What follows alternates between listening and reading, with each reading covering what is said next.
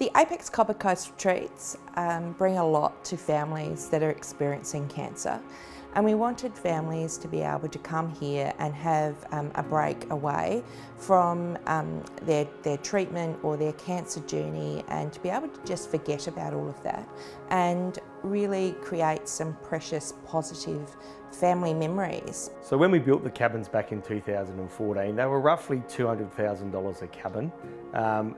And where do we come up with $200,000 is a very good question. And we actually ourselves for a long time had a dream to build these, but didn't have the capital to do so. The Postie Bike ride has given us that opportunity to raise funds over many years. So the money's raised many different ways, but each rider that signs up to come on the ride needs us to raise $500 for the cause, and the cause is the Apex Copper Coast Retreats. Some people raise $500, some people raise $1,000, some people raise $3,000, some people raise $14,000, don't you, Andrew, Vinny?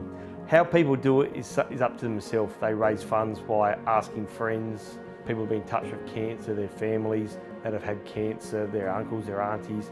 Some people approach businesses, some people hold events just to raise funds to come to the cause. So to date, we've almost raised $1 million with our Postie Bike ride over 11 years. The riders love the ride, we love the ride, and they run these funds for us to build this wonderful project here in the Rollaroo Tourist Park. The park's a lovely spot for the retreats. Location's great because we're right on North Beach, so we've got, in my opinion, the best beach in South Australia, if not Australia. And we're only metres from the beach within this retreat, so the perfect location for everything you want in a beach holiday. So the Postie Bike ride, what a unique event it is. As daft as it sounds to ride a Postie Bike through the Flinders Ranges for 4 days, it has absolutely worked and people have had the time of their life. 2008 we had 7 riders, 2008 we went to 28, then we went to 30, then we went to 50, then we went to 70. In the 10th year we had over 100 riders. Some people have done it for all 11, some people have done 10, some people have done 1 and gone, I'm never coming back again. So everyone enjoys the ride in different aspects and enjoys different parts of it, but it's just the most fun 4 days. And you know, we started with Apexians, big fat old bastards that would fall off and hurt themselves, realised I couldn't ride anymore, and now we target motorbike riders who have a hoot up there for 4 days. People just keep coming back again and again.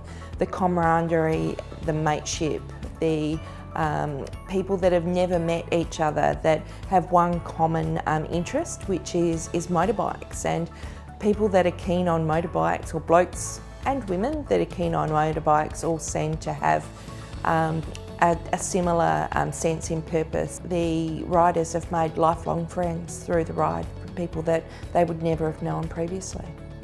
So the future of the ride, who knows? We thought it would have been dead and buried 5 years ago, but every year we get about 20 new riders.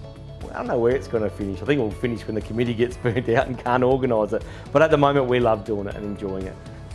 Our riders do an amazing job fundraising for this event, and while they have a great time, they work really hard, and it's really hard on their bodies and on their bikes. And if you're approached to make a donation, this is what that donation is all about. It's about changing families' lives and supporting like families in our community.